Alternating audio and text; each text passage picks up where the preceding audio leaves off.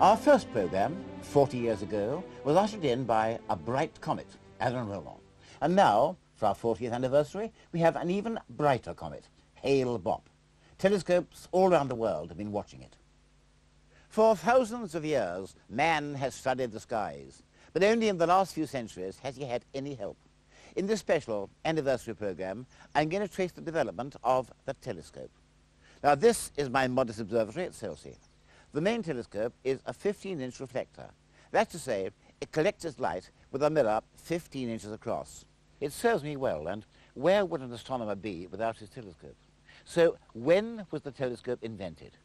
Recent research indicates that the first telescope may have been made in England round about 1555 by Leonard Digges. Well, we don't know how it looked, Patrick. They may well have made it square. What we did was just put a box around it to keep out stray light, which is what you need with a telescope. But the optics are right. What we're seeing is a church spire over in the distance, and it's got some bands across it. These are of lighter masonry. And the magnification is about 11 times. In order to get it the right way up, instead of looking through here, you'd want this tilted up here, and then you would look, excuse me, down in this sort of fashion. And you get an upright image. The first telescope, of which we have definite knowledge, was built by a Dutchman in 1608.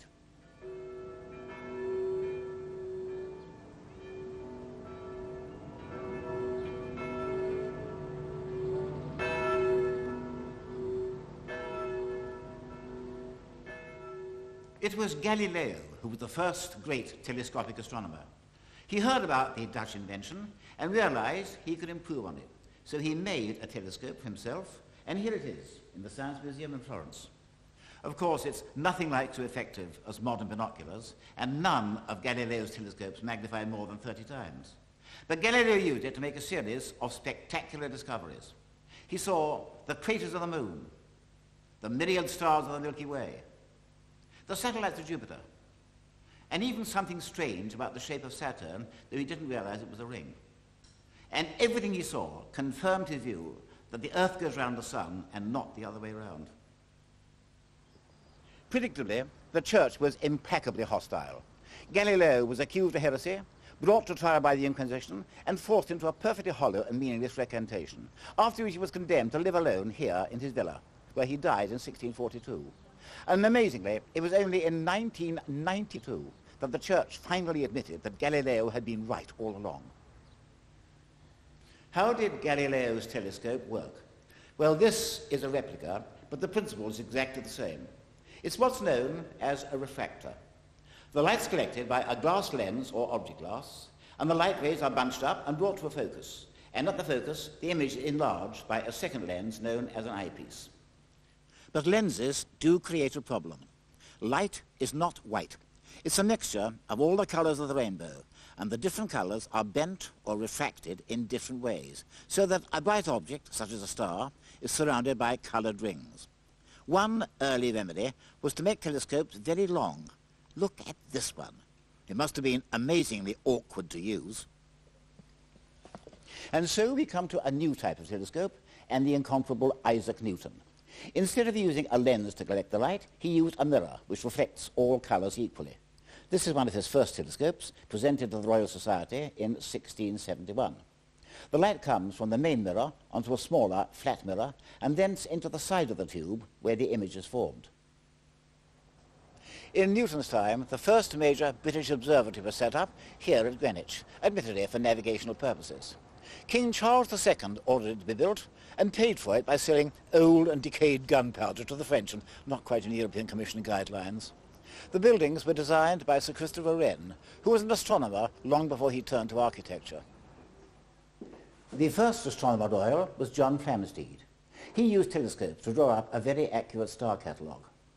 The next was Edmund Halley, the first man to predict the return of a comet. He used this instrument to measure the movements of the moon against the stars. The next stage in telescope development was due almost entirely to one man, William Herschel. Herschel was born in Hanover, came to England as a young musician, became fascinated by astronomy, and decided to build his own telescopes here in Bath. His old home, number 19 New King Street, Bath, is now at the Herschel Museum. From here, in March 1781, Herschel discovered the planet we now call Uranus. This as a replica of the telescope almost certainly used on that famous occasion. Herschel's largest telescope had a mirror 49 inches in diameter, so it could look well beyond the solar system and out into deep space. Herschel wanted to find out how the stars are arranged. He believed our galaxy to be a flattened system, and in this he was right. When we look along the main thickness of the system, we see many stars almost one behind the other, and that gives the impression of the Milky Way. One problem is the telescopes at Herschel's are cumbersome. The Earth spins round from west to east, so the sky seems to go round from east to west, carrying all the celestial bodies with it. Early 19th century astronomers had one answer: mount the telescope equatorially, with a polar axis pointing toward the celestial pole, and the telescope mounted on that axis at right angles, so that only the east-west movement has to be adjusted. Oddly enough, the next great telescope, the Rosse reflector, wasn't equatorial. It was made in 1845 by the third Earl of Rosse and set up at Birr Castle in the middle of Ireland, and it was like nothing else ever built either before or since. It had a 72-inch mirror, and the tube was slung between massive stone walls, so it could reach only a very limited area of the sky. But it was a great success, and Lord Rosse used it to make the first observations of the so-called spiral nebulae that we now know to be remote galaxies. I think he had to build these great supporting walls here because it was so much bigger than any telescope had ever been before that it needed that support, and that limited its line of vision. But he managed to see enough, even if it called upon him to be that little bit more patient, to wait for what he wanted to see and draw to come into his line of vision. But it certainly succeeded like that. What do you consider to be the greatest discovery made with the telescope? I would say it must be the spiral nature of the furthest galaxies that could be seen from here or from anywhere else on Earth, like the famous whirlpool that he was the first to see and draw. There was a time when, if you wanted to see the spirals, you had to come here. No other telescope would show them. Indeed, because this was the biggest and most powerful anywhere in the world. The telescope has been restored and is nearly ready for use again. It must have been a tremendous job to get it back into action. It has been a tremendous job and quite an expensive job, but it's been the realization of a lifetime's dream. The 72-inch mirror was made of metal. In the 1840s, you couldn't make mirrors of that size out of glass. And there were various other problems too. For example, the movement of the telescope was never smooth enough for it to be mechanically driven. And that meant you couldn't use it for photography, even though by then photography was being developed and very good pictures of the moon were being taken by people such as Lewis Rutherford. But it wasn't until the end of the century that photography really took over from visual observation for most branches of astronomy. And by then, some astronomers were turning back to refractors, for example, the 33-inch at Meudon outside Paris. And this was followed by one at Flagstaff in Arizona. The observatory was established in 1896 by one of astronomy's great characters, Percival Lowell, because he thought, correctly, that seeing conditions here would be excellent, despite the weather of the present moment. He built a 24-inch refractor mainly to study Mars, which he believed, wrongly, to be covered by a network of canals. At about the same time, the 40-inch refractor was being built at Yerkes near Chicago. It is still the largest of all refractors and is likely to stay that way. The problem with refractors is that the lens has to be supported round its edge, and if it's too heavy, it will distort under its own weight, making it useless. The Yerkes telescope was masterminded by an American named George Ellery Hale. Hale looked round for a site for a new telescope. He selected Mount Wilson in California, which was high and where the seeing conditions were expected to be, and are, extremely good. There he set up first a 60-inch reflector, and then, in 1917, this one, the 100-inch reflector, which was then the largest telescope in the world, and was, for many years, in a class of its own. And one man who used it to great advantage was Edwin Hubble. Hubble was specially interested in the dim patches called nebulae, and these appeared to be of two types. Some, such as the Sword of Orion, looked like, and actually are, patches of dust and gas. Other, Lord Ross's spirals seemed to be starry, and Hubble wondered whether these starry nebulae might be external galaxies far beyond our own. So he used the 100-inch to study certain curious stars known as Cepheid variables. Now these variables give away their real luminosities by the way in which they behave. And of course, as soon as the luminosity is known, the distance can be found. Hubble used the great power of the 100-inch to study Cepheids in spirals, such as the Andromeda spiral, and found they were so far away they could not possibly be members of our own galaxy. And today we know that the Andromeda spiral is more than 2 million light-years away. Later, Hubble used the 100-inch to show that the entire universe is expanding, and all the groups of galaxies are racing away from each other. And so the 100-inch very quickly proved its worth. It was right in the forefront of astronomical research, and it has remained there. It was built in a very fine way. The old drives and electrical system are still working, although we've computerized it and replaced them with new equipment. But the old is still there, ready to be used at any time. The Mel-Wilson reflector has a 100-inch mirror, and there are now telescopes bigger than that. How does the 100-inch compare with the real giants of today? It can see out as far to detect very faint objects because it doesn't have the collecting area. But its location in a site which has terrific seeing gives it a special position, and the adaptive optics that we've installed gives it an ability to make sharp images that are superior to those of any other telescope, regardless of size. This is an extraordinary technology which was developed by the military, although it was suggested by an astronomer at actually Mount Wilson some 50 years ago. And it works by taking a crooked beam of light, which has been mixed up and blurred by the turbulence of the atmosphere. This crooked beam of light hits a mirror whose surface has the ability to be distorted out of shape in such a way that the crooked beam of light hits the crooked mirror and a straight light beam bounces out. And that can be done 300 times a second. It is really a miracle of technology, and it has put Mount Wilson back on the cutting edge of astronomy. So Mount Wilson has a great future as well as a great past. But Hale still wasn't satisfied. He planned a telescope twice the size to be set up on another mountain in California, Palomar. Sadly, Hale died before the new telescope was ready. The 200-inch telescope saw first light in 1948. For many years, it remained the world's largest telescope. It was used to extend our range of observation. It gave superb views of objects far out in space, thousands of millions of light-years away.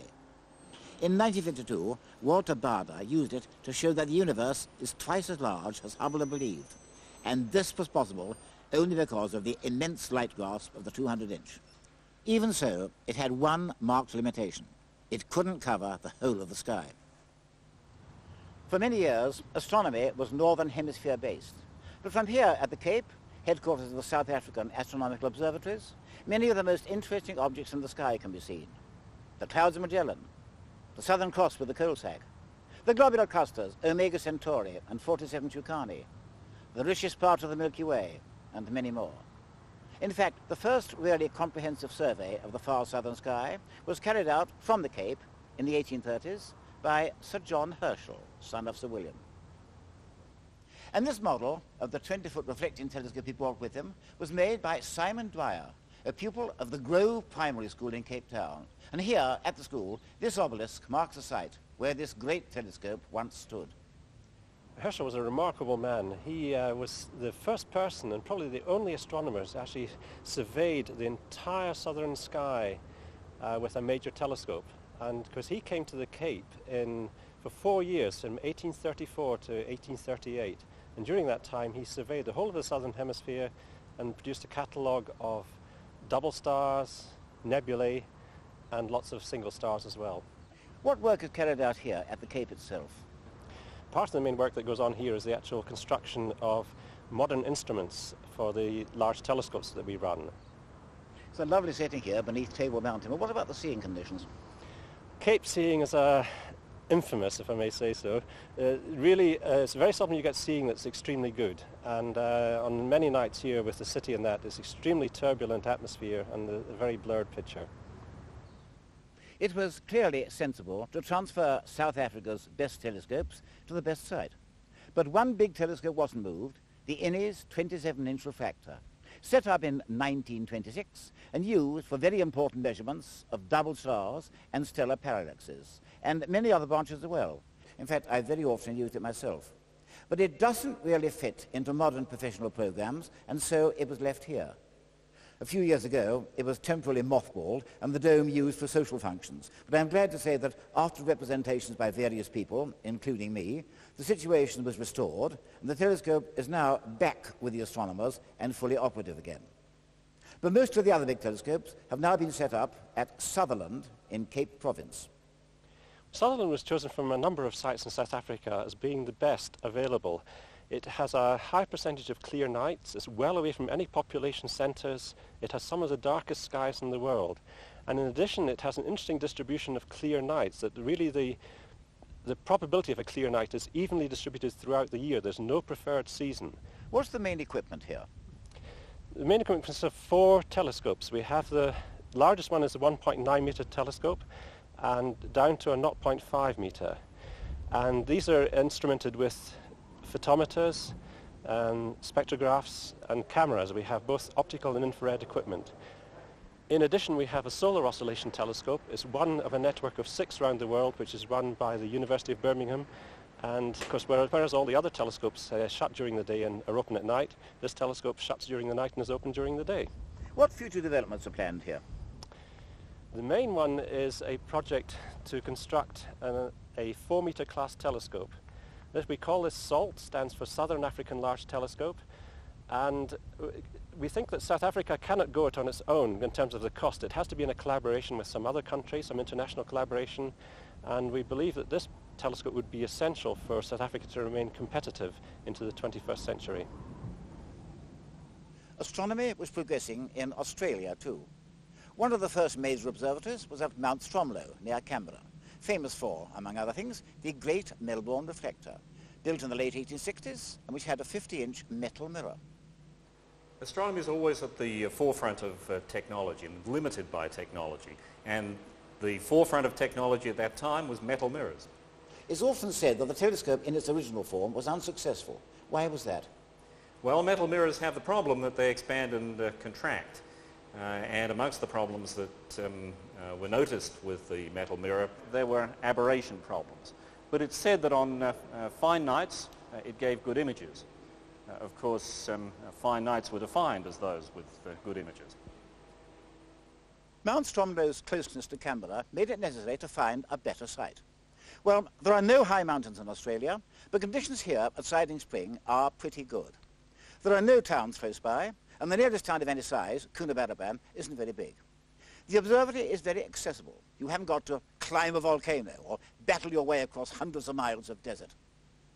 This is the dome of the Great Anglo-Australian Telescope, or AAT, one of the most efficient and most powerful in the Southern Hemisphere. It's an extremely versatile telescope because we have a very wide range of sophisticated different pieces of equipment for doing different kinds of astronomy.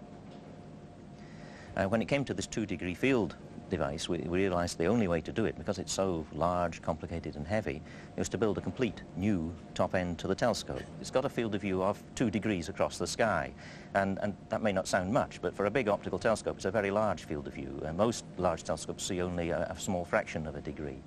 We're equipping it with a very large number of optical fibres. In fact, we're aiming for 400 fibres, and so this new device will be about 10 times bigger area of the sky and about 10 times more objects at once than we've ever been able to do before. Although this telescope uses all the modern devices, it's unusual in that it's still used for old-fashioned photography. But there's nothing old-fashioned in the way that Dr. David Malin goes about it. At the Anglo-Australian Observatory, we've maintained a photographic capability for a variety of reasons. We can certainly do good science with photography. It's very important that we have the wide field capability. But also we operate the UK Schmidt telescope, which is basically a photographic instrument. And so having a photographic capability in the whole organisation is still extremely important to us, especially when we want to study the very large objects that we can see in the south. For instance, we have the Magellanic Clouds here, most wonderful nearby galaxies. They're perfectly fitted onto a UK Schmidt plate, which is 14 inches square. What techniques do you use? Well, I use a range of techniques. Amongst them is a technique I've devised called photographic amplification. It's a simple contact copying process which extracts the faint images from the photographic plate and produces a very thin-looking film positive of the plate. But then I can add together large numbers of those thin film derivatives and combine the information to produce much, much deeper images than you can obtain from a single plate alone. Telescopes are becoming more and more versatile. At Cambridge, there's an array of optical telescopes. It's called COAST. What we want to do is to build one huge telescope, perhaps 100 metres in diameter, but clearly you can't do that. And the only way you can do it is to make small telescopes and bring the light from each of them looking at the same star, bring it together and reconstruct an image. And to do that, then we have to have a railway system inside this building which compensates the light paths from each of these 4 telescopes when they're brought together. And the way that works is that there are small trolleys running on the rails with mirrors on them, and they run up and down and the light's reflected and it acts like an optical trombone in changing the lengths continuously. And they move at a few millimetres a second when we're looking at a star, and they have to be right there. We have to know where they are to about 1,000th of a millimetre. We've first of all shown the technique works and that we've actually been able to make a picture of the star Capella, which is a binary star, but with much finer resolution than you normally get with a telescope. It shows the binary moving in its orbit, and you see the movement in quite a short time. As we've seen, it's not merely the size of a telescope that's important.